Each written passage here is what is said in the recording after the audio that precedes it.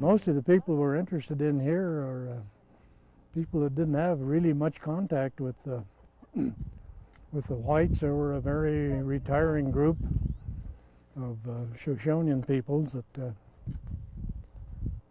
occupied this part of the country, and we think part of the big attraction here was mountain sheep. There were just mountain sheep all over this country, and these Shoshoneans, sometimes referred to as sheep eaters. Scattered throughout the region, once roamed by both bighorn sheep and the sheep-eater Indians, are the remains of wooden traps used for harvesting sheep. Anyhow, these people apparently worked out a very specialized system of mountain sheep procurement. We're sitting right alongside of one of these, what we call mountain sheep traps. Very ingenious devices, and they reflect just a real knowledge of mountain sheep behavior. It required the effort of a lot of people.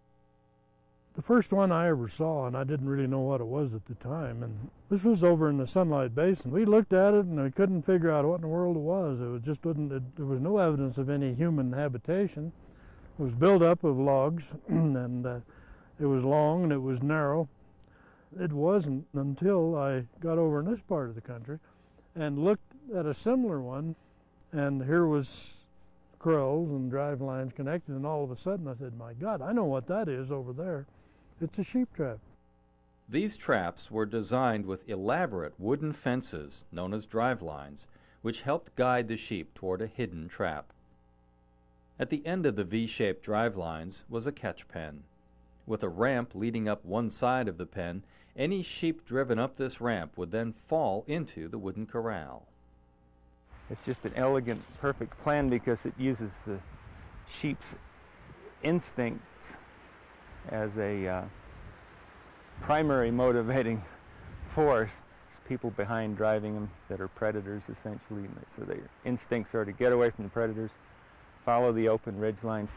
Cliff on the right, they don't want to go there. Trees on the left, that's where mountain lions and coyotes hang out, and they get ambushed in that, so they don't go there.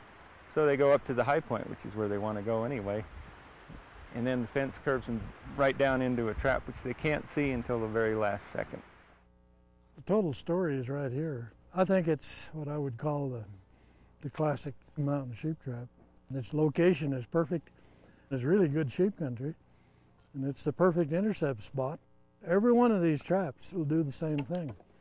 They'll kind of catch the animals going upslope. And then when they move them into the catch pen, they'll move them downslope.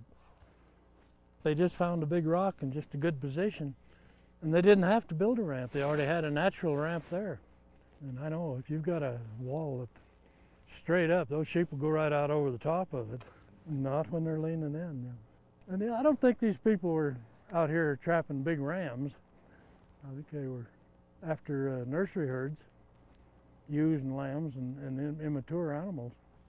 But still, you find these big ram skulls occasionally up in a tree, so I think they're kind of like modern hunters. I think there's a little bit of a trophy hunter in just about everybody. This is a pretty good sized one. We got about 1, 2, 3, 4 meters across that way, and then from front to back it looks to be about maybe 7 meters. So originally you can see with all the collapsed stuff, so you'd have had a wall like that on the outside of this. These catch pens were typically made of fallen timbers, with stones and soil covering the logs. While their configuration varied from site to site, many were long and narrow.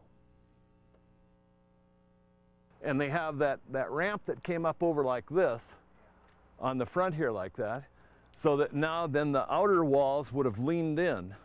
I'm told that a sheep can flat just jump straight up if it's a straight wall, but if it's leaning in, they don't like to jump. They seem to avoid leaning in walls. They won't jump. But they jump straight up on vertical walls all the time. So the idea is to get them just milling around inside here, and they didn't shoot them with arrows. They would reach over the top of the thing, be leaning over the top, and they'd hit them in the head with a club. And some of the clubs have been found at the traps. That's how we know this. And so they're sort of, like a short little baseball bat or a billy club. How do you hit a bighorn in the head and do anything to it? And the fact is they're extremely vulnerable right behind the horns. And so you just reach in and bonk them in the head behind the horns,